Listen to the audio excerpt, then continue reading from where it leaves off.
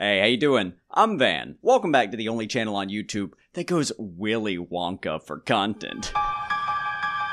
Alternatively, if this is your first time seeing me, welcome to the channel. I don't get any funnier. Please subscribe. Most of you probably know Willy Wonka due to the various film adaptations that there have been since the original book was written. That alone may be news to some of you, that it was a book before it was a movie at all, but yes, it was. It was actually Charlie and the Chocolate Factory, penned in 1964 by Roald Dahl. Roald Dahl. We're not gonna use his name much, so... But Mr. Dahl was a pretty prolific writer, penning favorites such as James and the Giant Peach, Willy Wonka and the Chocolate Factory, the Fantastic Mr. Fox. He had banger after banger. But, let me tell you about the canon novel sequel to Charlie and the Chocolate Factory, titled Charlie and the Great Glass Elevator. Originally published in the United States first in 1972, Charlie and the Great Glass Elevator is bizarre, not actually having really anything to do with the Chocolate Factory anymore at this point. You know what, I'm not going to try to summarize it. I'm just going to jump into it because it starts out immediately insane, so whatever. Subscribe, I'm going in. At the beginning of this story, we pick up almost exactly where we left off at the end of the original Charlie and the Chocolate Factory, with the Great Glass Elevator slamming into the building and then him going, "Hey guys, what's up, how you doing? I'm Willy Wonka," and they're like, "Whoa, that's cool, but we're still not getting up out of bed," which is the major plot point for this particular novel. These three grandparents, which, just in case you're wondering, are George, Georgina, and Josephine, all refuse to get out of bed, and they do so because they claim to be too old. However, I want to make it clear, refuse to get out of bed. Not that they can't, they refuse actively to be productive and to do things. They just want to lay in bed and rot. And you know what? Bed rotting's cool, I get that and all, but not when there's four of you all living in a one loft house, you know, like, help some. Like, Grandpa Joe gets all the hate, but at least he finally does get out of bed. Wait, we'll get there. Refusing to get out of bed is why Wonka scoops up their entire bed and puts it inside of the Great Glass Elevator with them. And then they go to space. Immediately. Yes, they literally immediately depart from the Chocolate Factory and end up in space thanks to the power of the Great Glass Elevator. Admittedly, Josephine does have a panic attack, and that's kind of what causes the controls to fly out, but they end up in space, orbiting the Earth. And at first, I thought, okay, maybe this could be interesting. Maybe they could go to Loompa Land and, you know, see the locales there. Or they could go to other exotic places and find other exotic chocolates or other things. And no, they land at the Space Hotel commissioned by President Lancelot R. Gilligrass and the U.S. government.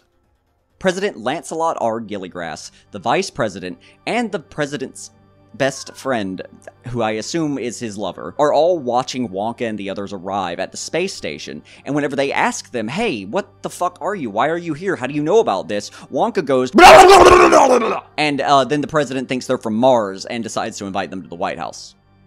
I genuinely had to just, take a second there. Anyway, they're the first humans to arrive at this particular space hotel. And whenever they do arrive, they dock. Also, by the way, Willy Wonka knows all of this. Everything that I'm going to tell you is information that Willy Wonka already knows because he is, I guess, an eldritch being whose powers transcend imagination, and we just have sort of glimpsed the potential of his madness through the films and through these books. But anyway, Willy Wonka knows all of this, and they land at the space hotel, where they're immediately attacked by vicious, brutal alien monsters who want to eat humans, called the Vermicious Nids. Now, the Nids are important, or at least their name is, because it's a name that reoccurs in Roald Dahl's stuff, and it probably just translates to something like very bad thing in nonsense babble. There's also like an indie rock band called that. I don't know anything about them. I just saw that while doing research for this video. But yes, these Vermicious Nids are these monstrous, blood-hungry, man-eating aliens who really, really want to eat aliens, but they've never been able to because of the Earth's atmosphere. The Vermicious Nids destroyed all life and all civilization on Mars and Venus as well,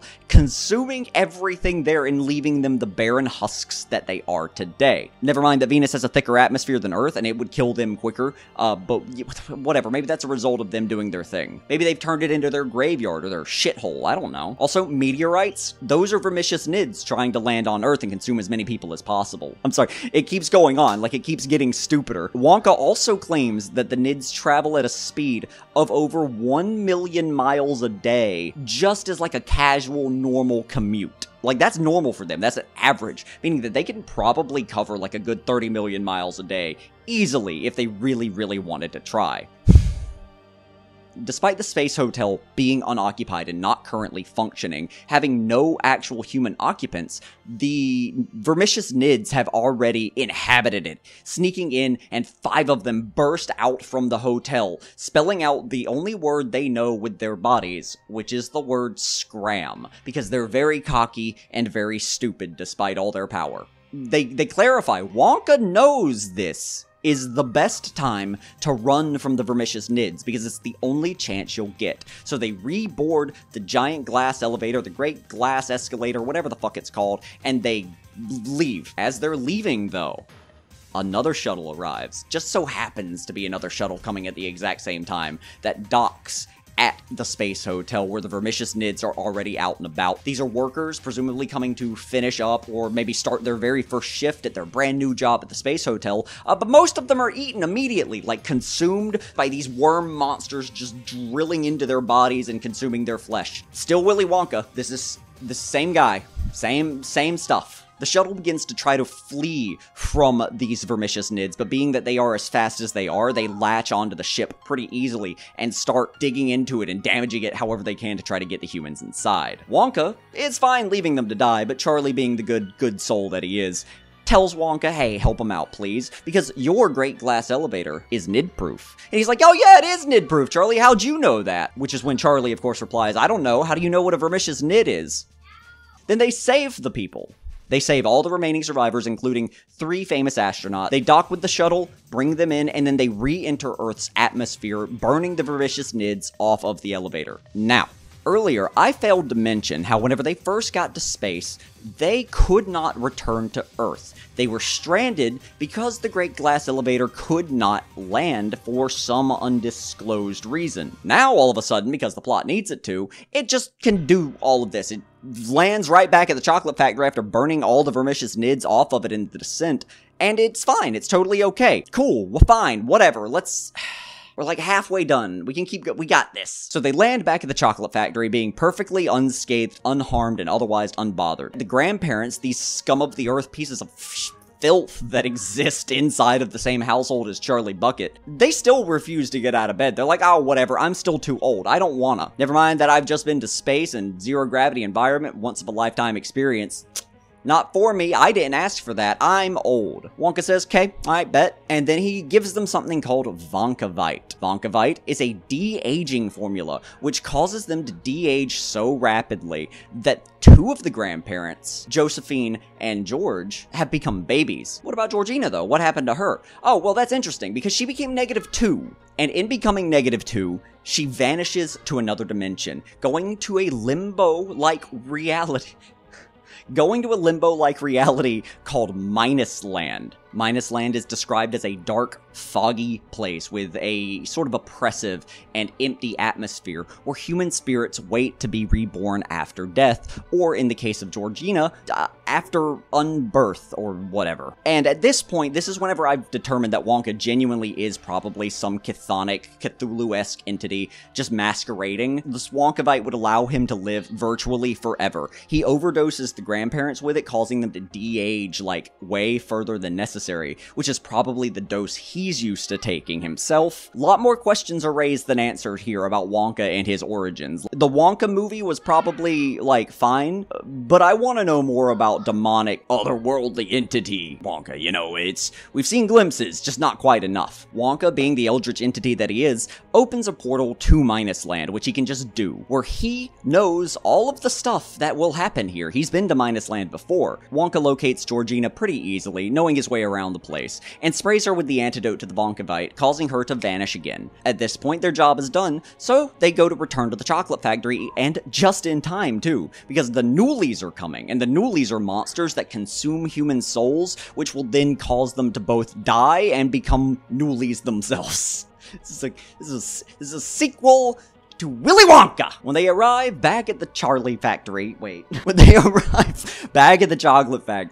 they've discovered that Georgina has become 358 years old in the time that they have been gone. And the thing is, Georgina remembers 358 years in the past, meaning her soul just existed way too early, and she lived all of this up until this point, retroactively being 358 years old, but we're not going to talk about that. That's not how time travel works here. She just remembers it, so whatever. She's 358. I can't imagine her mind's in a great state, to be perfectly honest. Wonka goes, oh, don't worry about it, I got this, and then gives her smaller doses of Wonkavite, like a few times, which calls her to age through different periods of American history, like the Revolution, the Civil War, things like that, and then eventually returning back to her normal age. Also, the two babies are fine. Like, they're just chilling there. Like, George and Josephine just feel great. Like, they shit their pants, and then they turned into babies. Like, it's a great day. Wonka cures them, and then immediately, I clarify immediately, because in every single thing that I've read about this, it says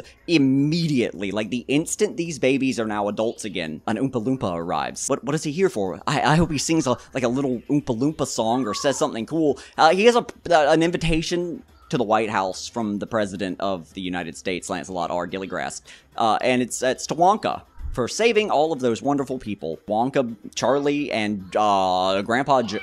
What's up, dude? Fourth crown went, and I got a mythic. You got, what mythic was it? Daughter Stinger SP. Oh, good job. I'm glad you did good, though. Good job getting the crown. Give me a high five. Proud of you, kid. Kid got his 4th crown win. Make sure you congratulate him in the comments for me. Wonka, Charlie, and Grandpa Joe all board the great class elevator with intentions on going to the White House. And guess what these fucking other human sacks of refuse decide to do? The ones that have been in bed all book. They get up. They're fine. They're totally okay. Because they don't want to miss meeting the President of the United States. They can suck the life out of their family and everything around them. They can be terrible people, like they could just be lazy, you know, all of that's fine. They could be too old to get out of bed, but not for this. This is the President. This is something important. This is something that matters. They, of course, make a light little joke about it, and they say that they can't meet the President in their PJs, which they're still in, and they've probably been in for a long time. So Wonka goes to buy them clothes, and the book comes to a close. Thank fucking God.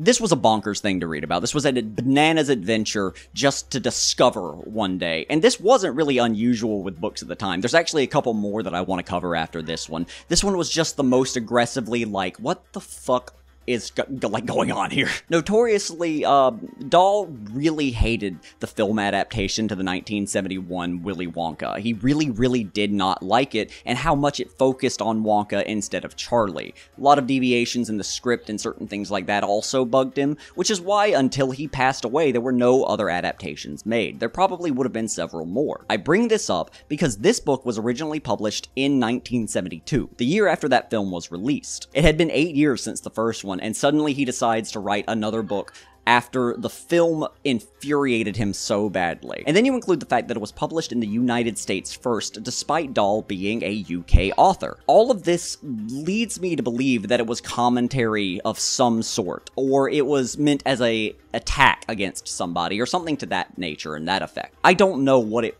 is, though. I have no idea what point he was trying to make.